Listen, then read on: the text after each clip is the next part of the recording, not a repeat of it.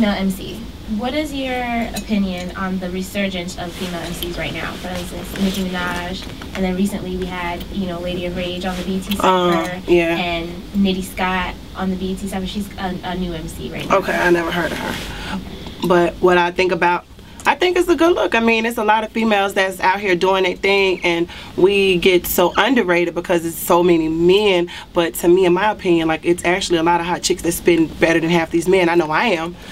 Like, I'm a good performer, I spit, and I'm just in the league with them, you know. So I think it's a really good thing. Shout out to Nicki Minaj and all the other females that's doing their thing. Do you think it's more difficult for a Southern female rapper to get shine? I don't. I think everybody got their own individual lane. Like me, I'm a gangster girl, so I'm not the only gangster girl in the world. You know what I'm saying? So I think I represent for the gangster girls, and that's how I'm still able to ride my lane and pop back up in and out when I want to. It might be a little different, but at the same time, there's pros and cons even being from New York, because it's a lot of Southerners that might not get into the whole lyrical New York hip hop type flow. So I think it goes either way. I don't think it's a big deal. We have a list of the top 40 female MCs. I'm gonna give you the top 5. Okay. And where you rank. Okay. So number 1 is Lauryn Hill. Mm-hmm. Number 2 is Queen Latifah. Mm-hmm. Number 3 is Salt and Pepper. Mm-hmm. 4 is Missy Elliott, and number 5 is Nicki Minaj. And then at number 6 we have Lil' Kim, which kind of sparked like this big debate and had even our viewers kind of you know, throwing the gun at us a little bit for the placement of Nicki over Kim.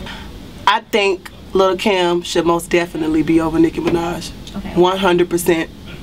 It's like it's not. I can't even say nothing about it. It's just like it's supposed to be. Like, that's like, you know, it is what it is. Like, I looked up to Lil' Kim. Lil' Kim inspired a lot of, just not even my flow is coming up, but just a lot of sexiness, how she wore the different color wigs, and you know what I'm saying. So I think definitely, like, that's not saying either one is better than the other, but as far as rank, Lil' Kim should be top 5, not 6 at all. Right. Like, I would put Lil' Kim over Lauryn Hill. I don't consider her a rapper.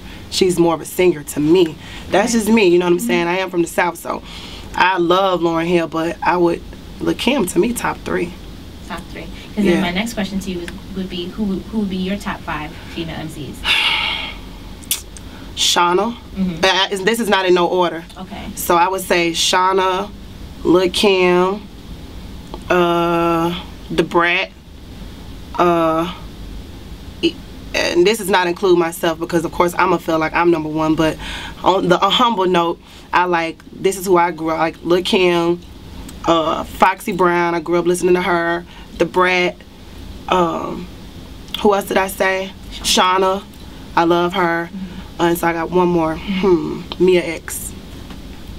That's mine. And then on the list, you rank at number 19. Yeah. On the list. Yeah, that's dope. Yeah. I mean, I think that's dope.